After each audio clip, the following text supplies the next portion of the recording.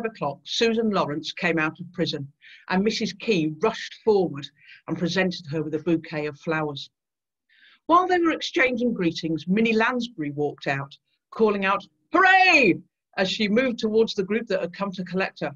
"Hooray!" she called again, this time to a group of workers who were carrying out repairs to the prison. Minnie was also given flowers, as was Julia Skerr, who came out soon afterwards. Janie Mackay was already out on parole following the death of her father and would now not have to return to prison that evening as previously ordered. Minnie explained that the half-hour delay had been because they had been waiting for their money. The 4 cross-London authorities were, of course, still waiting for theirs. The 3 women councillors had a lot of luggage to be brought in from their cells. So the prison authorities allowed the mayor's motor car into the courtyard, where suitcases and books were loaded onto its roof and the women jumped in. Then came Minnie's third "hooray!"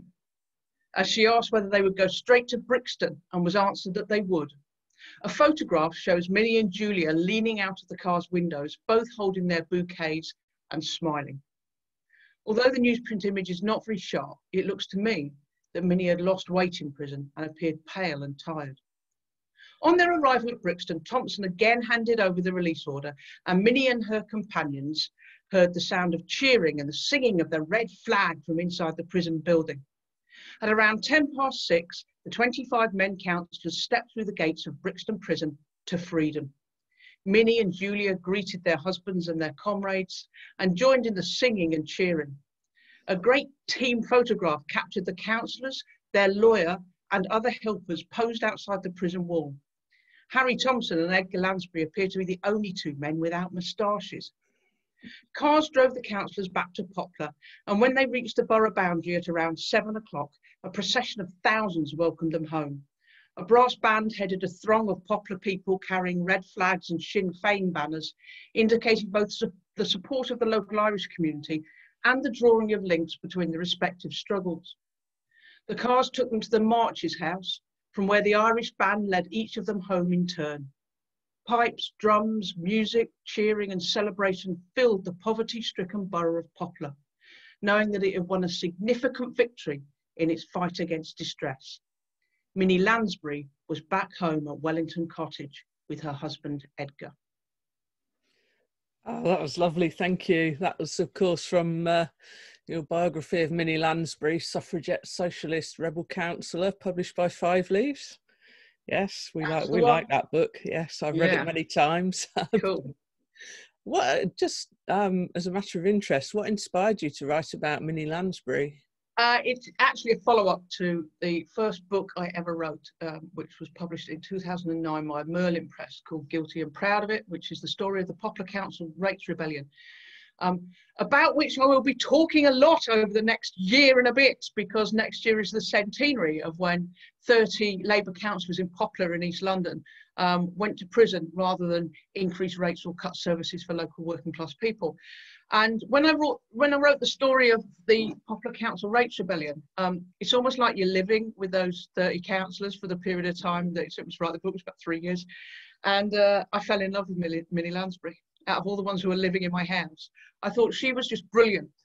And she was the youngest councillor. Her story is in a way one of the most tragic, because she died shortly after being released from prison at the age of 32.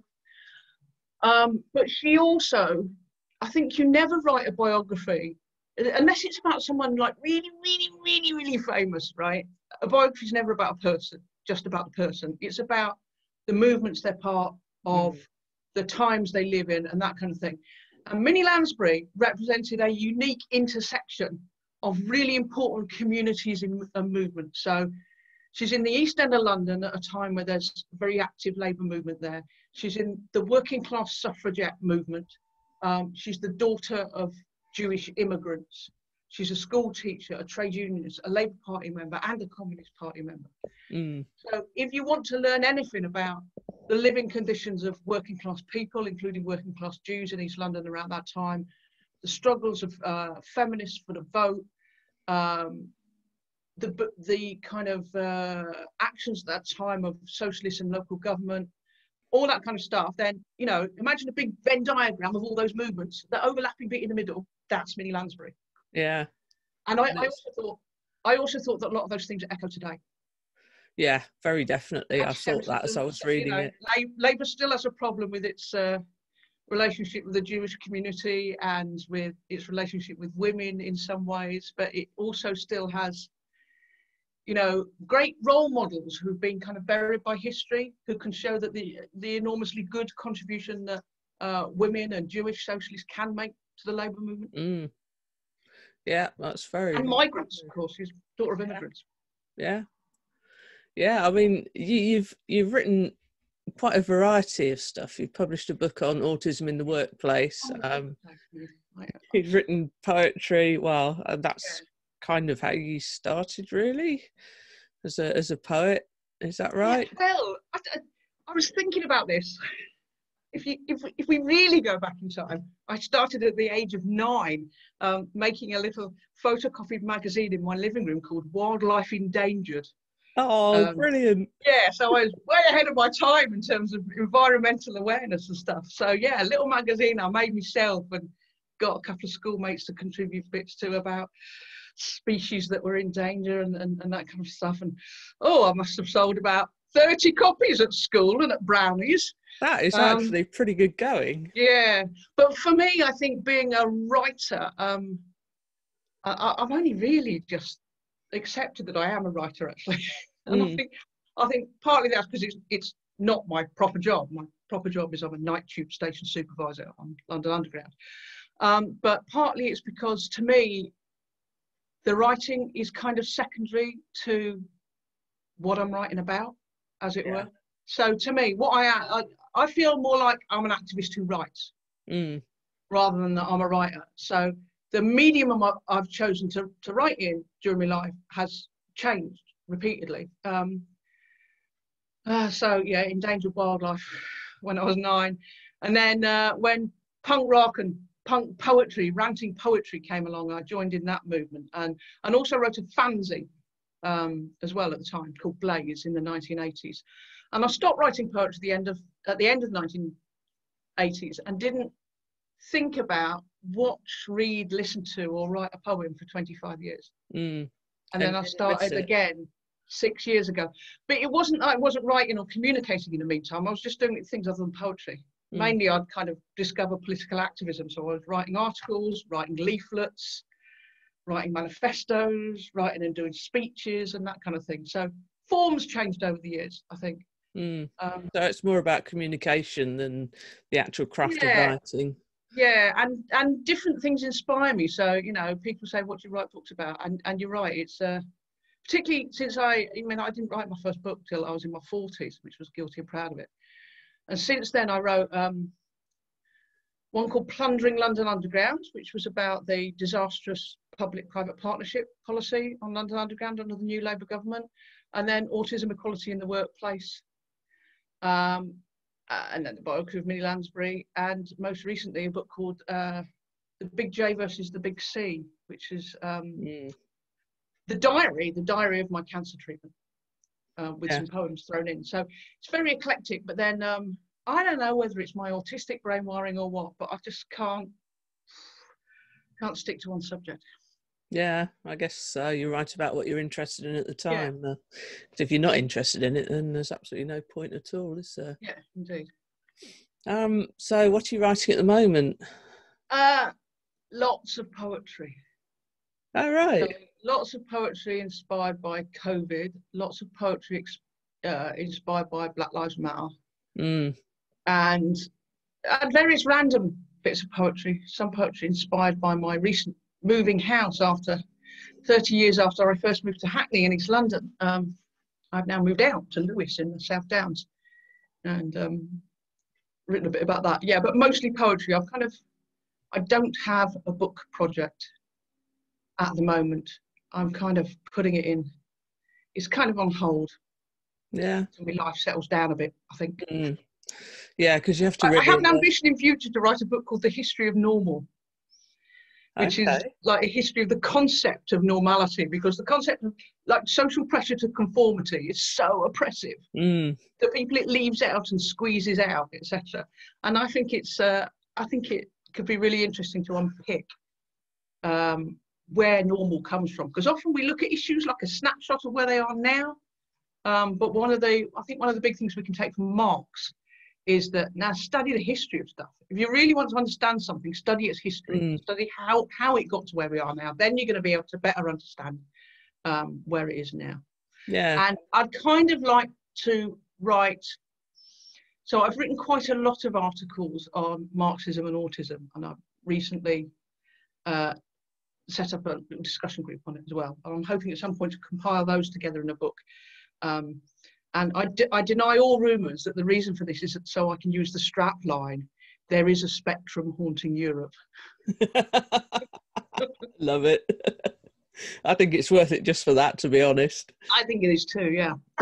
Certainly, when you write it, bring the manuscript to 5 Leaves. I'd be very interested in that. Smash the Neurocracy, I think is going to be, could possibly be nice. the title. Me and my son, who's also autistic, accidentally came up with this term neurocracy. It was actually a mistype from typing bureaucracy. And we realised it was actually quite a good term to describe the way that, systems, ruling class, politics or whatever functions around an assumption of neurotypicality, and therefore excludes people who are neurologically atypical. Yeah, I mean, the whole sort of concept of normality is kind of fatally flawed in that, there are groups that are minority groups, but when you add them together, I guess the majority of people are in one minority or another. But there are also people who are odd and abnormal and what have you in all sorts of different ways. So Minnie Lansbury, for instance, a Jewish woman marrying a non-Jewish man in 1914. A woman who was, as modern, as politically active as her. Obviously, the suffragettes facilitated that to happen. But in a lot of ways, I think Minnie Lansbury would have been considered a bit odd at the time. But in a really, really good way. A really, really good way. Yeah, absolutely. Yeah. I think you have to be odd in some way to make any changes to the system, don't you? Normal's overrated. Yeah. Okay, so there's a sort of few questions about COVID that I was going to ask. Yeah. You say you've been writing a lot more poetry. Why do you think poetry is the way you've chosen to? Well, do you know what? The flippant answer, although I think it's true, is like every time there's a disaster, everyone writes poems, don't they? Like everyone turns to poetry in times of disaster. Not always very good poetry, I have to say, but there's something about poetry which I think allows people to express and kind of navigate their emotions in a way that maybe other things wouldn't. It's like you've got permission to express how you feel in a poem.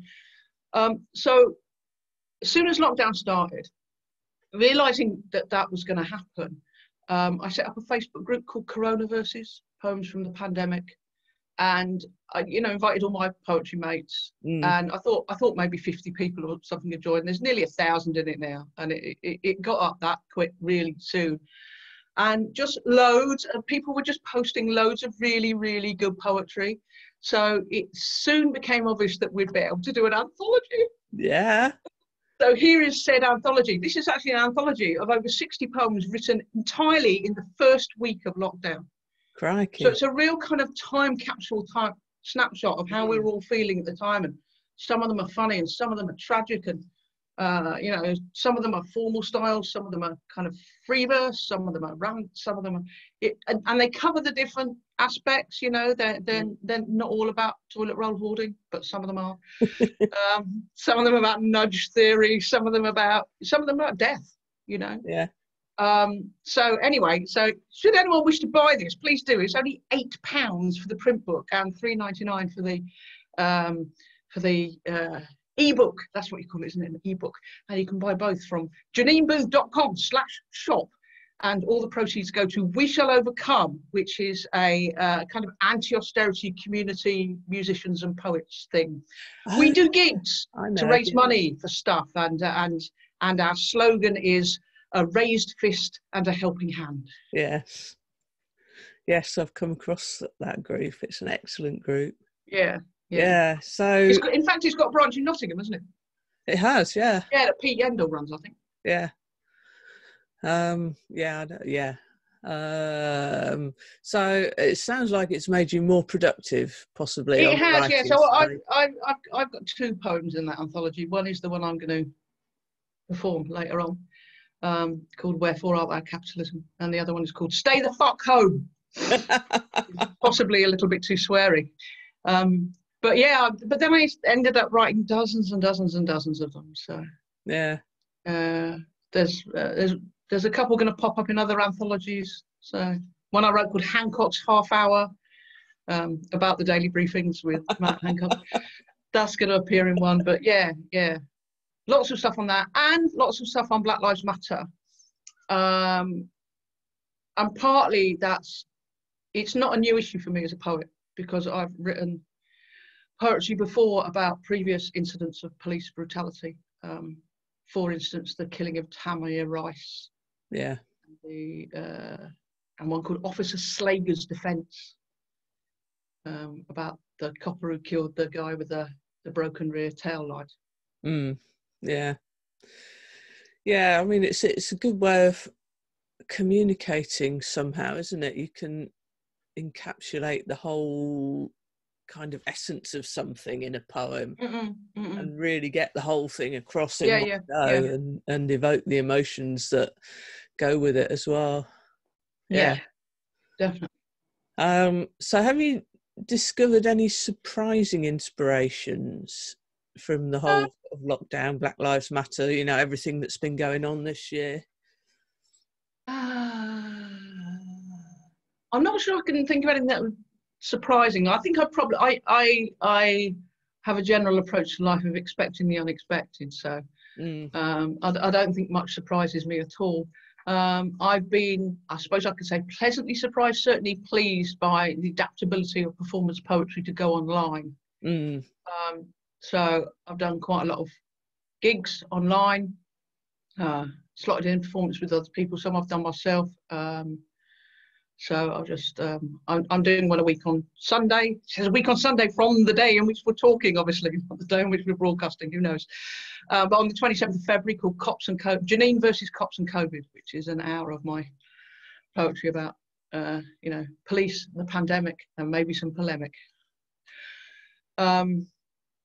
Yeah, don't know, surprising, not really. Nothing surprises me. Yeah, I guess that's understandable. One thing was, I suppose one thing I could call a pleasant surprise is in putting together the anthology, available from my webshop, there's some well-established, lifelong published professional poets in there. And there's also some complete newbies who never had any idea there was going to be published, who just posted something on that Facebook group and had no idea how good it was.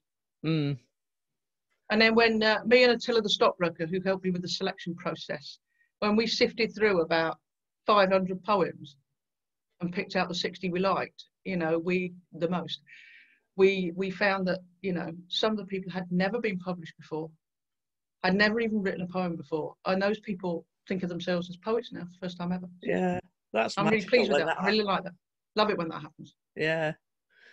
So you have been engaging with the writing community a lot. Is it more so since lockdown, do you think? I have to say the main I've always tried to engage with other writers. I never see this as a kind of solo thing at all. And one of the things I've always tried to do is like, there's a reason why I don't do this writing thing full time. And it's because I don't want to exist just within a writing bubble. I can assure you, for example, that being a night tube station supervisor gives me an endless supply of material for books, articles, and poetry. But I want to be the activist who writes. I want to be the worker who writes, etc. To get that kind of material. And so I will always try to work with other writers, but I'll also work closely with, say, trade unionists. And so I'll often do poetry gigs at trade union events. So like a couple of weeks ago, I did a turn at the annual celebration of the 1911 Llanelli strike, which has been running as a trade union event for years. And now I bring poetry to it. And I like that because I like, you know, a lot of working class activists a lot of them really do like poetry. A lot of them were kind of put off by poetry at school and have never touched poetry since, and they think it's some kind of dry, esoteric, academic thing that's nothing to do with them.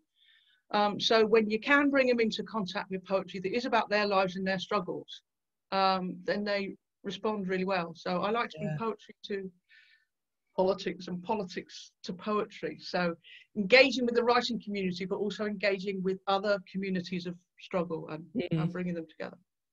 Yeah. So last Friday, I was standing on a wall outside the Home Office, doing a poem and then a speech and then another poem, a demonstration against the deportation of a young man called Osim Brown, who's a black autistic fellow who is in prison for a crime he didn't commit because he was convicted under a joint enterprise conviction. So he was convicted of nicking a mobile phone because he was with the people who nicked a mobile phone, even though he didn't do it himself. And because he moved to Britain at the age of 4 from Jamaica and never got his nationality regularised, as soon as he's released, he's going to be deported to Jamaica, despite the fact that he's quite significantly mentally ill, autistic, physically ill, knows nobody in Jamaica. In terms of everything other than these documents, he's British, his family are here. It's an absolute disaster. And, you know, I would be part of a campaign like that anyway. If I can mobilise my poetry to support that, then so much the better. Yeah, no, I like that. Rather than writing just for the sake of writing to draw attention to issues and make people understand issues is so important. Yeah. So who inspires you? Not necessarily writers. Who people in struggle, people fighting against oppression. You know, people making demands, people who change the world for the better. And when I say people in struggle, I mean kind of big political struggles, but actually people who struggle through their daily lives as well. Life can be a struggle, and I want to amplify the voices of people who are struggling, because that inspires me. In fact, I've got a half-written poem called "Amplify" about the sort of people I want to amplify. Yeah, that's a really good use of writing, because you know, there are so many people that don't have voices, or do have voices but aren't listened to. And sometimes even the left, or people who like to think of themselves as progressive, miss out on amplifying the people they need to amplify. So, for instance, religious or ethnic minority communities in Britain obviously are subjected to discrimination and oppression, but we need to amplify the voices not just of their leaders, who are often self-appointed leaders. We also need to amplify the voice of the youth, of the women, of the more radical section, radical politically rather than radical religiously, I must say. But do you know what I mean? Sometimes there's a tendency for people who are progressive to kind of pick out a leader to amplify, and often that leader won't very accurately. Often that leader will be more conservative than the people they purport to lead. Yeah, and often there's a huge variety. I mean, I guess in any sort of situation where you've got a leader representing a group of people, the group of people is going to be so diverse that you can't represent everyone's voice through one voice. So amplifying the smaller voices and the more divergent voices is really important. Absolutely. And I mean, I'm a socialist and I'm very active in the trade union movement and in the Labour Party as well. And I think we have a problem over our culture of leadership. I think people want to worship a leader and want a leader to lead them out of oppression. The problem is, though, as some famous old Marxist trade unionist, probably Eugene Debs, said, if one person can lead you out of oppression, then another person can lead you back into it. So what a really good leader does is they make everyone leaders. What they do is they lead the movement they lead to understand that it can make change itself.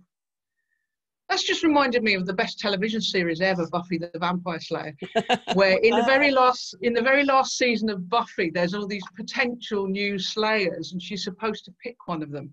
And in the end, she says, "No, we're going to break the rules. You can all be slayers. Everyone, all girls around the world can all be slayers. Yeah, rise up together and destroy the vampires." Yeah. I hadn't really thought of the political undertones of that, and the feminist undertones. I like that. That's good. What are you most proud of in your writing career? Oh, I don't know.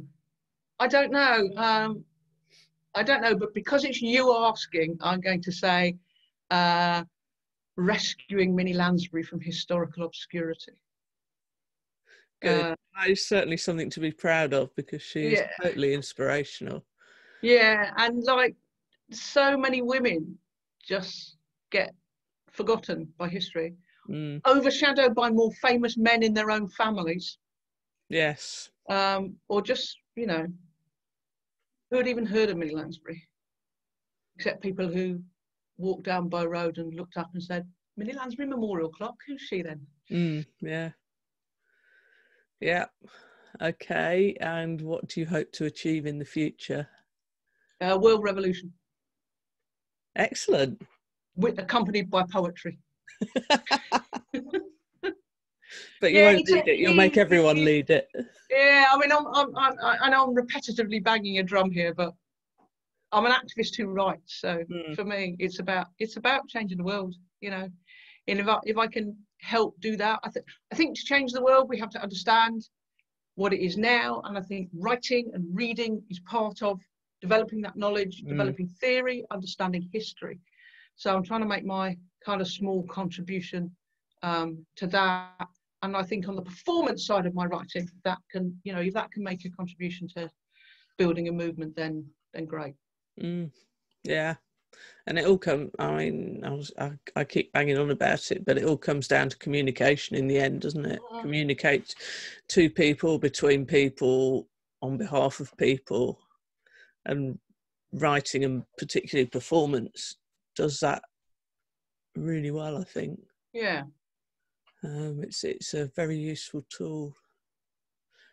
Okay, have you got a poem that you'd like to read us out with? Okay, so I'm going to leave you out with one of my two poems from this, not the really sweary one called "Stay the Fuck Home," but another one called "Wherefore Art Thou Capitalism," because it struck me quite early on in the lockdown that the kind of ideological heralds of capitalism had gone kind of quiet. Like, you know, the people who thought that state intervention is a really bad thing suddenly wanted some state intervention. So I wrote this poem, and it's called "Wherefore Art Thou Capitalism." No one's saying leave it to the market. No one's claiming competition's key, that stockbrokers will lead us from the darkness. No one's sneering now at stuff for free. No one says that laissez-faire will sort it. No one claims that we'll be saved by greed. No one says just those who can afford it should get the test or get the care they need. No one says we need more speculators. No one's calling care workers unskilled. No one waits for private ventilators.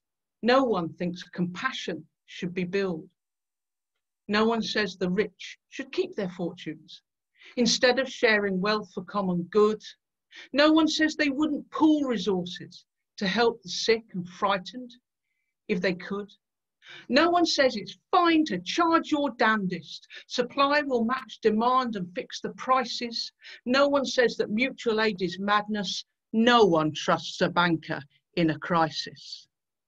So where are Adam Smith and Milton Friedman? Where's triumphant capitalism hiding? Where's the wealth of nations when you need them? Tell the stock exchanges when you find them. But keep your guard for when this crisis passes and profit praisers raise their voice anew. When corporate beggars claim their place as masters, remember solidarity got us through. Tell them that we won't come back to serve them. Tell them profit damages our health. We'll share the riches, for we all deserve them, and build a democratic commonwealth.